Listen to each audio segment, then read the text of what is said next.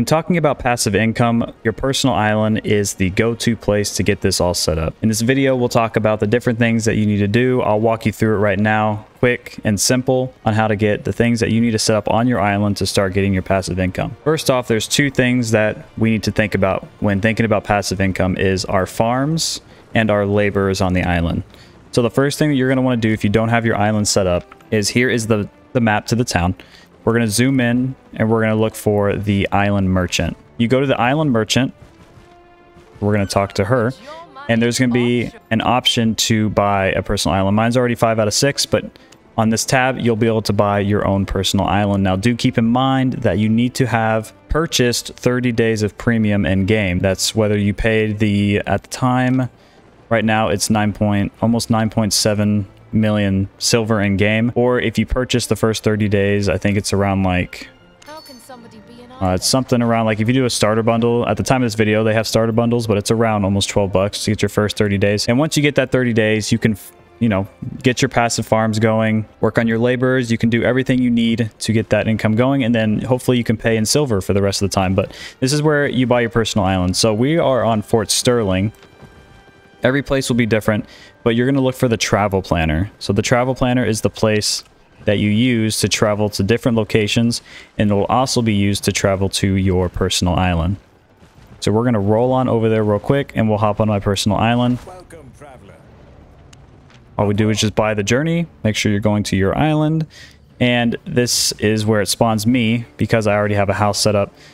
It'll spawn you in your island. This is currently the setup for my island, 5 out of 6. I have a bunch of houses set up, but the thing is you're going to want to set up all houses on your island. So if you press H on your keyboard, or if you're on the phone, there's a builder button. These are all the options for the buildings that we're going to want to choose. And I know that it looks tempting that you're going to want to build everything that you can on this island, but trust me, what you're going to want to do is you're going to want to only build houses on your personal island. Now, a guild island will have different crafting types of stuff and, all the different farming and military. You're going to want houses because houses are where you store your laborers. And we're going to show you right now that laborers are the ones that you send out that'll bring resources. They can bring silver back to you. They can bring trophies. They can bring a bunch of different things back to you.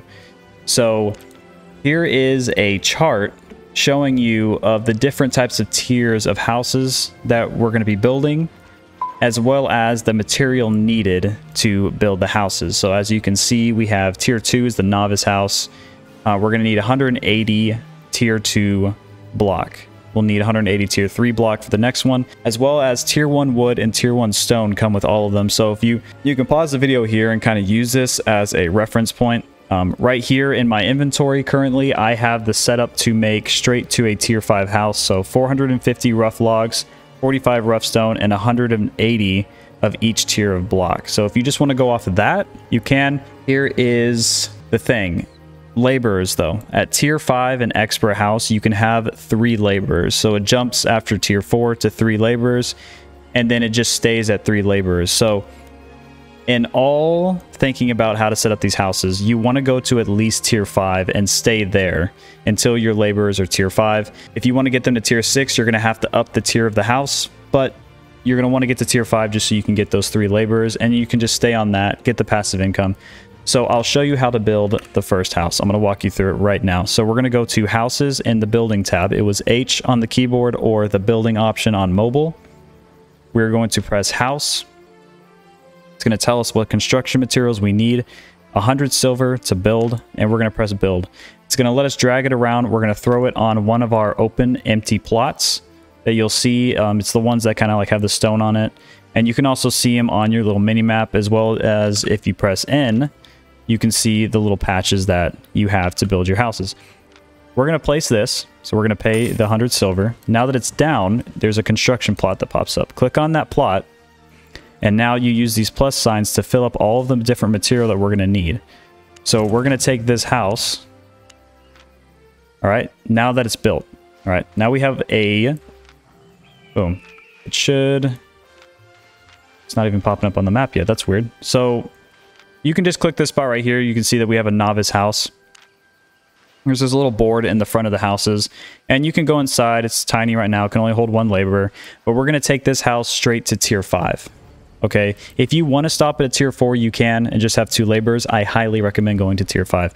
So you're going to click on this. We're going to go down to renovations, and you're going to press the upgrade button. From there, it'll show us what resources we need, and we press begin. We can then fill all of these tabs to get the next house built. The next house will automatically build a little bit bigger. We're going to just do this again. We're going to press the board in the front. We're going to press renovations. We're going to press upgrade, and we will begin the next upgrade. Throw everything we need in there. The house is upgraded. The board moves sometimes, so just, you know, renovations, upgrade. Now we need granite block, which we have right here. All right. Now the house is tier 5. We have the house fully set up. I'm just going to leave the bear out here. So the house is fully set up. Now, what do you do with these houses? The point of them is to place laborers. So if you go back to this board and you scroll down to hire laborers, there's going to be novice laborers that you can purchase for 1,000 silver apiece. Now, you could go to the market that is in your city and you could purchase higher tier laborers if you want. I'm just going to show you how to do it from a novice standpoint. There's different types of laborers. So there's like, now, you know, the imbuer, fisherman for fishing, the fletcher, blacksmith for different types of crafting and different types of activities. You're going to want to pick one laborer and stick with that laborer. Just because if you're going to be only cutting wood, it makes no sense to have a novice stonecutter because you're going to be working on specific tasks. So it just like, hold on, let's hire a mercenary. We're going to do a tier 1 mercenary. All right. And this house can hold 3 laborers. All right, so we have 1 mercenary down inside the house. We're not going to send him out on any journeys right now, but I can show you how to work their happiness.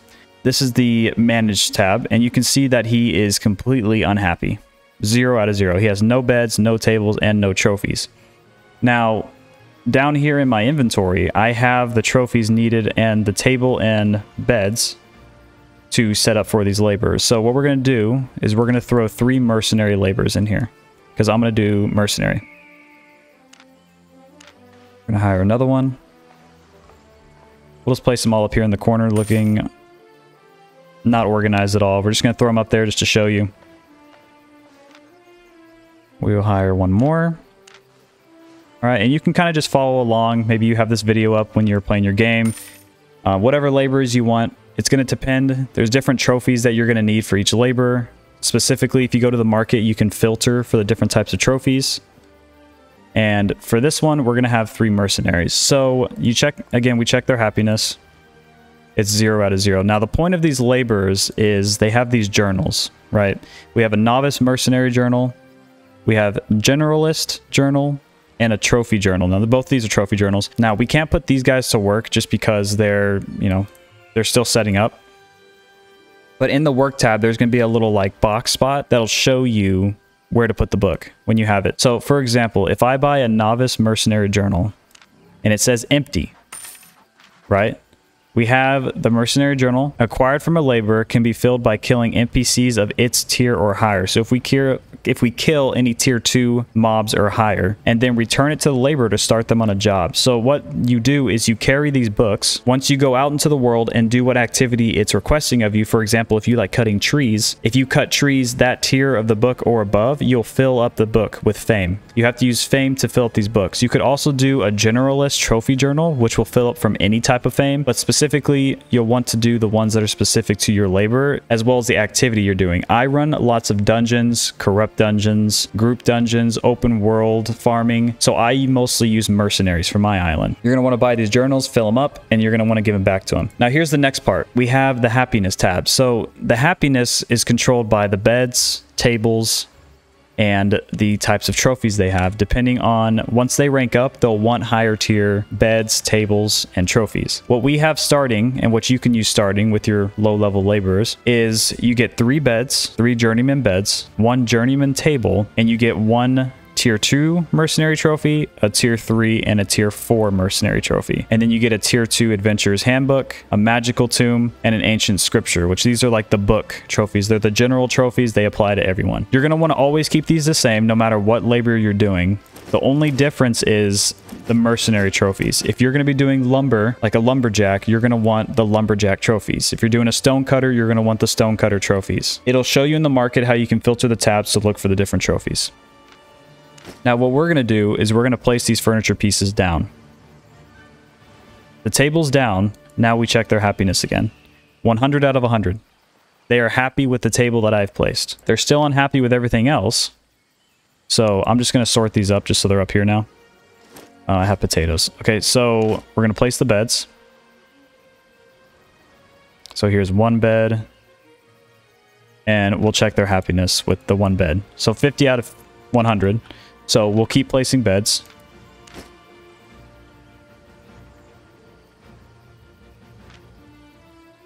$100 out of 100. Okay, so they'll be good. And when they level up, their happiness is going to go back down a little bit because generally you're just going to want one bed per labor and you're going to want to keep tiering it up with them. Now that their happiness is 100 out of 100, 200 out of 300, we have to do the trophies now.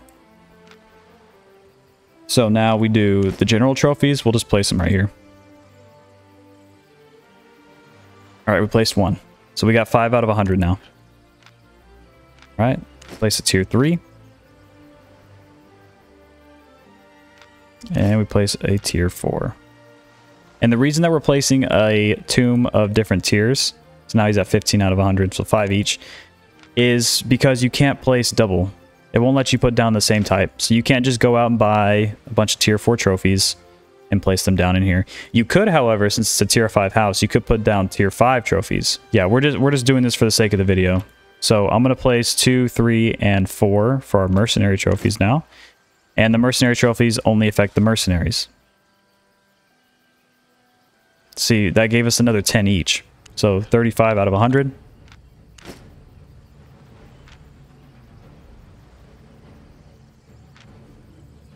All right, so 45 out of 100, 245 out of 300. That's as high as we're going to be able to get them for the time being, just because we can't place any more trophies down at the moment.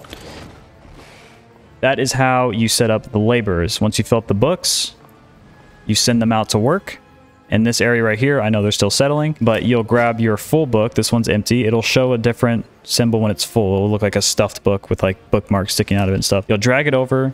It'll tell you what their potential return is. You send them out and they come back in 22 hours. So it's kind of like a daily thing. That's how you can get your first house set up. And I did that for every single one of my houses. As many house plots as you have, you're going to want to throw down as many houses as possible and do what I just did for every single house. All right, moving up. The middle house that we have, we use for storage. That's why we have a bunch of chests in it. Each of these act like essentially like a bank.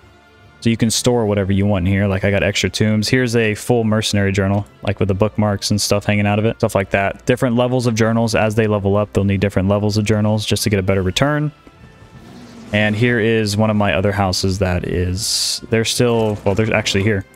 So you can see here that he just went out to work and he brought 2,000 silver back for me. So I can take that from him and then I can give him a full journal right here. I can drop the journal for him. That is houses and laborers.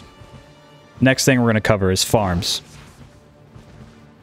You're going to press H or your construction button again. You're going to go to the farming tab. There's multiple things we can do. We could do farm, an herb garden, a pasture, or a kennel. The easiest one that I recommend you do starting is farm. It'll show you what different types you can get, whatever construction materials that I might not even have on me. And we're going to place this here. All right. Let me grab the construction materials real quick. All right, we got the materials that we need.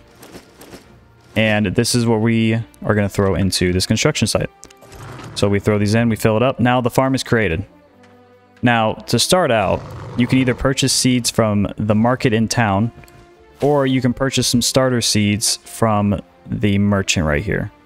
The seeds on the market in town usually are cheaper, but you can purchase carrots to get started here. In this video, I am going to do potatoes just because on the Destiny board, if you follow this line down right here to trainee farmer, and you follow that yellow line down again, it'll show you your harvester tab. And then you go down even further, we're working on crop farmer. So right now we have 62 out of 100. So we really have corn unlocked, but we've been doing potatoes. So as you get these leveled up, and specifically what you're working on levels up, it'll take less focus to water the plants, and I'll show you that right now. So press place on whatever seed that you have. All right, it'll give you this little, if you hold shift, and I don't know if you have this option on mobile, so you might just have to click each one, but you just click and you hold shift while doing it, and it'll let you automatically plant on each spot. Now, I have only 1400 focus right now. Premium bonus gives you 100% crop yield, and watering bonus gives you a 27% seed yield. It's different for every plant. So we're just going to water this. So we can either press water here, or we can hold shift and left click the patch. So I'm able to water 2 at the moment. And now it shows a projected seed yield of 113%. As opposed to 87%. So it gives it a bonus for watering. It cost me around 500, and I forgot what the number was that we just saw, but it started out at like 800, and it's been going down as I've been doing potatoes more and more often. Now, me personally, I have 4 patches, and if you upgrade your island all the way, you can get 5 patches. So if you look at this chart right here, this is what you would see if you were at the island merchant, but you'd see these prices. So a tier 1 island, when you first get it, is, you know, 18,750 silver. You get 1 plot, you get no farming plots. Second tier, you get 1 farming plot, and you get 1 after every single upgrade. And to upgrade your island all the way, let me just find my information real quick. It's going to cost 6,450,000 silver. It's worth getting your island upgrade all the way. I still have to do my last one. This account is very fresh. It's a new one that I'm working on. Haven't gotten the island fully upgraded yet. This is what you're going to want to do though. You get all the building plots that you need to build all the houses, and full 5 farming plots. Now that we have that done, these take 22 hours to grow. So you can do these alongside your laborers. Wake up in the morning or do them in the afternoon. You go in, you harvest all of your plants the same way that you would do as planting them. You just click on them and it picks them up. And you would go to all your laborers, collect the books, and whatever rewards that they give you, then you reset the process. You fill the books, give them to your laborers, you plant all the crops, and you wait another 22 hours. Now, I only have 4 plots, but here is an example of what I got from my last 4 plots of farm. So I got these potatoes and these extra 4 seeds. I have 27 seeds left in my inventory, but that's the plant. This is all that I got from this. So I got 184k total, and then my mercenaries bring back about 2 grand a piece. So that's 6k a house. You know, 6k a house. When you do 6k times 7, so we do 6 times 7, we get about another 42k. Once you get them to a higher level, and plus you have that other seed plot, you'll be making upwards to above 250k plus. Depending on what you're planting and what level your laborers are. If you have a full tier island, you can get passive income of up to 300k. And that's just from giving them the books and planting the seeds. And those books that you have to fill up with fame, if you don't want to do that, you can go buy them off the market. Some people will fill them up and sell them on the market, and can get your books done that way. But that is everything that you're going to need to know to get your island all started and going. Just plants and laborers. 22 hours a piece. You come back, you check on it. Once you get it all set up, you can go back out for the other 22 hours and just do whatever you want. Inside Albion, outside Albion, it doesn't matter. That 22 hours has to run its course. Come back, rinse and repeat. And you do that every single day, and it'll rack up over time. And that is the way that you make passive income in Albion Online. I hope you enjoyed the video. If you did, please make sure to leave a like. Maybe even comment on the video. Let me know what you liked, what I can improve on, and also hit that subscribe button. But other than that, you guys have a great rest of your day, and I will see you in Albion Online.